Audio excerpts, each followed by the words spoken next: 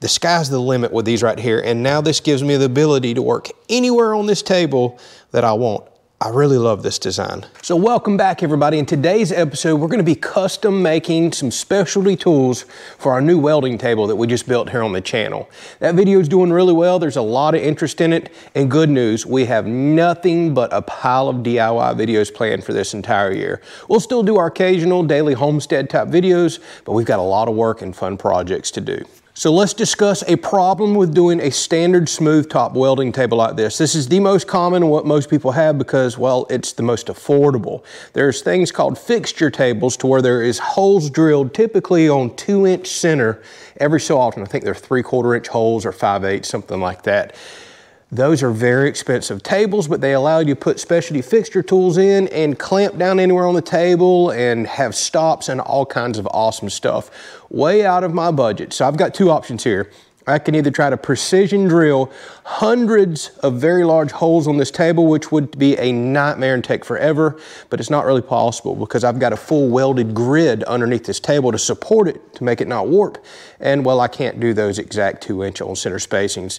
I can't do them at all, actually. So I got to thinking, whenever we're working on welding projects, I left a big lip all the way around the edge of the table to where, well, I can clamp down and use my clamps and get to two sides of a project.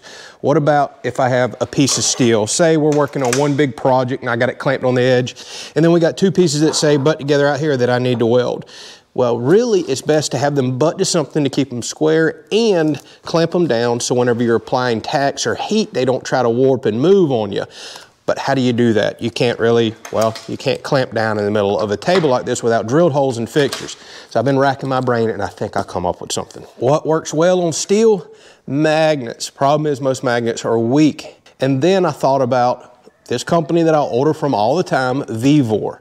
They are like the Harbor Freight of online. They tend to have a little bit of everything and it's relatively affordable. So I got on their website and checked. They offer heavy duty magnets right here. I bought the smallest one they offer. This has a 220-pound lifting capacity and it says it has a 2.5 times safety rating. So I'm assuming that means it can hold 2.5 times what it's rated for, 220 pounds. Don't ever exceed the rating of these though. What these are for, you see the lifting hook on top. You put these on a piece of steel.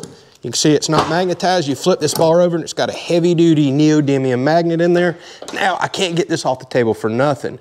So when you need to pick up big pieces of sheet steel like this, they offer really large models. I think I'm gonna buy a couple of those for getting steel out of the back of trucks and lifting it with the tractor.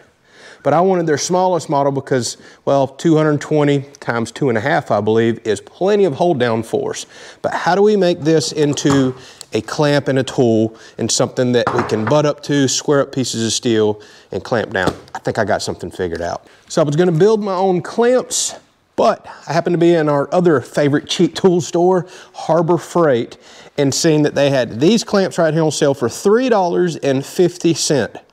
For $3.50, oh, I see what we can work with here. They're fully adjustable, real quick and adjustable. I like that. And then you do your fine tuning and clamping with these right here. They had them in all different sizes. I thought the 6-inch version would work to cover the majority of steel that I'll be using these on. So now the question is, how do we modify that to work with this and have us a movable magnetic clamp? And I bought 2 of these, by the way, not a sponsored video. So we're gonna make 2 clamps that we can move around, experiment with this design, and I've got some ideas for some future ones. Y'all, I want to show y'all something. I'm always trying to help our viewers out and just give some advice and tips. Look at all of this hardware that I bought yesterday. This is all nuts and bolts from 1/4 inch stuff all the way up to 3/4 inch stuff. Here's the kicker.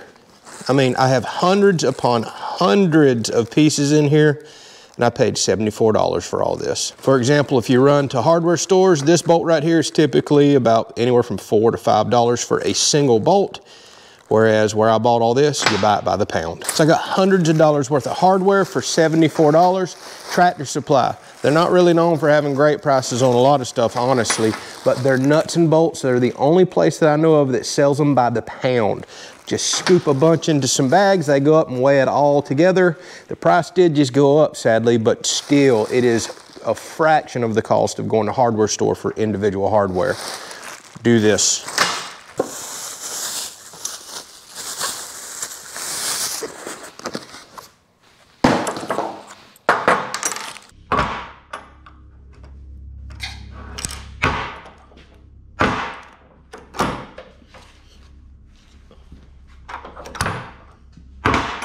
All right, I want to use this bar and this clamp.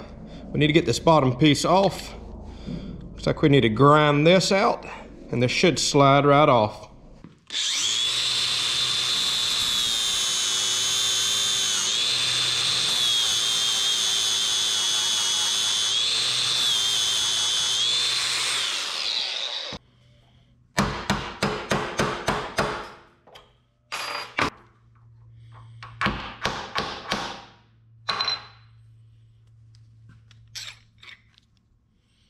All right, first problem that we have to figure out.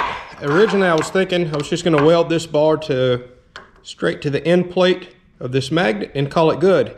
And I love the quick adjustability of this. Well, you can see we have a problem. If I adjust this down, it hits the top of the magnet if I weld straight to it.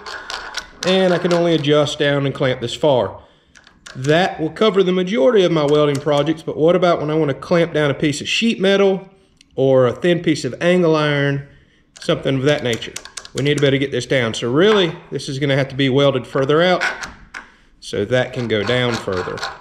Let's go see if we can find some scrap stock to weld in here and then weld this to the stock. All right, so if we dig around in the "it has future potential" pile, we can probably find something in here.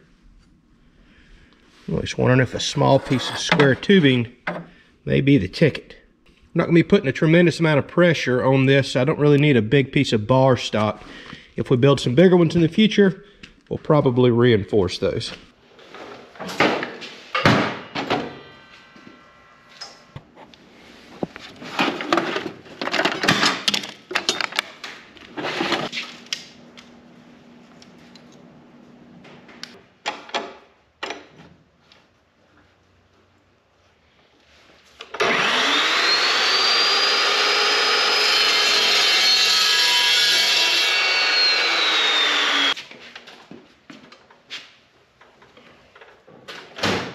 Somebody suggested I build a rollout table for this saw just to kind of save my back. I think that's going to be a future project. We'll get some heavy duty hinges and build it where we can slide it out, pick it right up, put it on the table, put it on, slide it back underneath.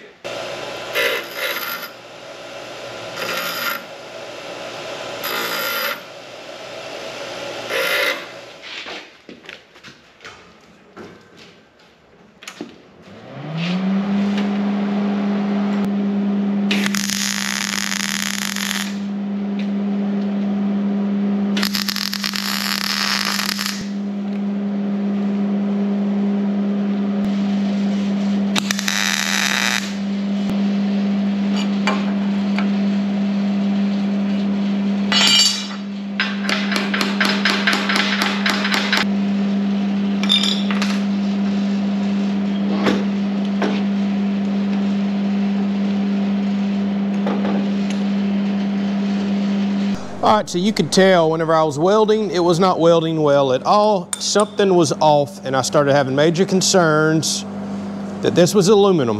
And you could see, yeah, I was welding steel to aluminum. And here's the thing, I even checked this before I started this project.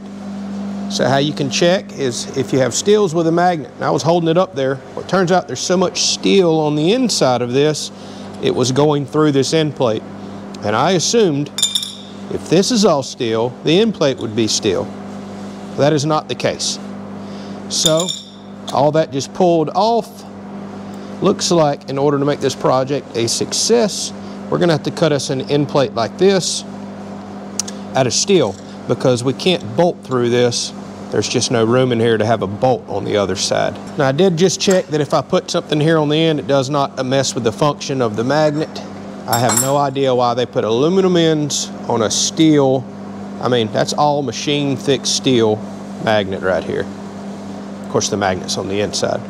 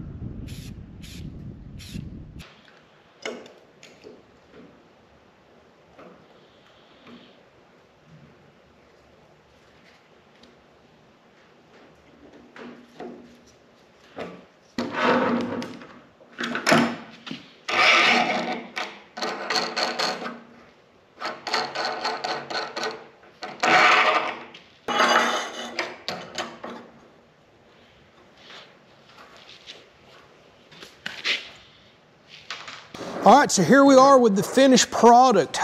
Very happy with the way it turned out. And let me go ahead and tell you, I know this is light duty. I've got the lowest clamping force magnets that Vevor provided. They get much bigger, much more powerful from here. I'm probably gonna build some heavy duty versions in the future. And think about this, for example. See where I welded this on? What if I make a design in the future that we can pin or bolt and make interchangeable tools that go in, clamps that can hold sideways, or all these different other functions. We may do that with a much heavier duty set of these magnets, but I want to try this out, kind of proof of concept, before I spend any more money on this and test it. But I think these are already going to help me out dramatically. All right, so let's talk about them real quick because they serve two functions. So again, say we're building something on this table and I'm clamped over here, I'm clamped on the edge, but where these pieces meet out here in the open, like say my project stops over here, well, if I start welding over here, the project lifts and you have issues. So now we can go around with these magnets, turn them on. I love the adjustability of these clamps. Get that magnet a little closer. We can adjust right down to the project. Pinch right down to it.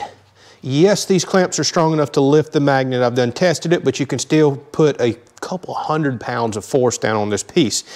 Plenty good for holding tacks and just keeping your project from shifting while you're working on it.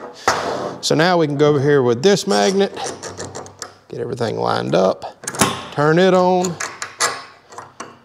clamp our workpiece down, and it's not going anywhere. Now we can come in, do our tack welds, finish welding out, release these when we're done, and we have movable clamps to go anywhere else. And I also built another design into them. So since these come off real quick and easy, I can use these as magnetic squares now, or bump stops. So if I need to bump stop a piece out here, I can shift my project up to it. Same thing over here.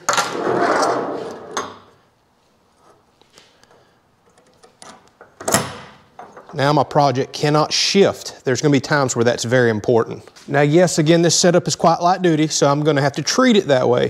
But what about if I want to square up some work? I made for sure that I paid good close attention whenever I was welding these up to keep these nice and square. So now these are squares for me. So if I've got a large project that I want to hold up here, all right, so say I had a piece that I want to put in there and square up like this, and just, these are a set of holding and helping hands right here. Now we can start getting creative with all these different designs right here. That's why I'm saying in the future, I think I'm gonna build a heavy duty set of these. We may drill and tap the blocks in these, put bigger bolts, much thicker end plates, and weld removable pieces so we can clamp and hold from the side. The sky's the limit with these right here. And now this gives me the ability to work anywhere on this table that I want. I really love this design. All right, I love fun little projects like this.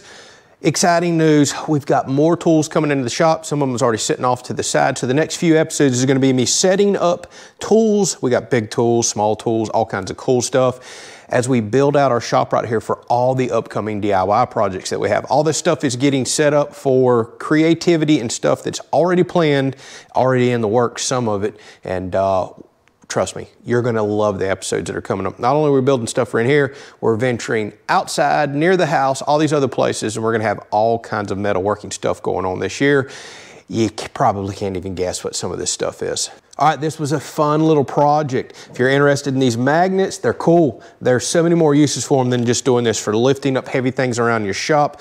I can pick up a huge piece of steel with this magnet. I've already tested it, but I'll put a link down in the description. Again, I bought these with my own money. I think I'm gonna buy some much larger ones and make some heavier duty stuff here. Plus, I want larger ones anyways for lifting heavy pieces of steel and moving around the shop. These are just super handy right here. And yes, I know what you're thinking. I haven't seen anybody make anything like this, and I even got on Google and typed in magnetic welding clamps and things like that. I didn't search for long, but I didn't see nothing. I don't want to steal nobody's idea here. If somebody has created it, hey, let them get the props, not me. But you're probably thinking, why don't you patent something like this? Well, by the time this video is released, there's probably somebody already overseas making these right here, getting them ready to sell if they think there's a desire for it. And I went through a patent process a long time ago, many years ago. Lost 2 years of my life, thousands of dollars, only to see the product I was designing, well, never get its patent, and then another company started producing and selling it. So I've got a bad taste in my mouth for the patent stuff. Y'all ask me that all the time. I'd rather just create, make some YouTube content, and just try to make an honest living. All right, y'all, next episode, some cool tools, and then we start creating some projects around the property. Thanks for watching. Catch you on the next one.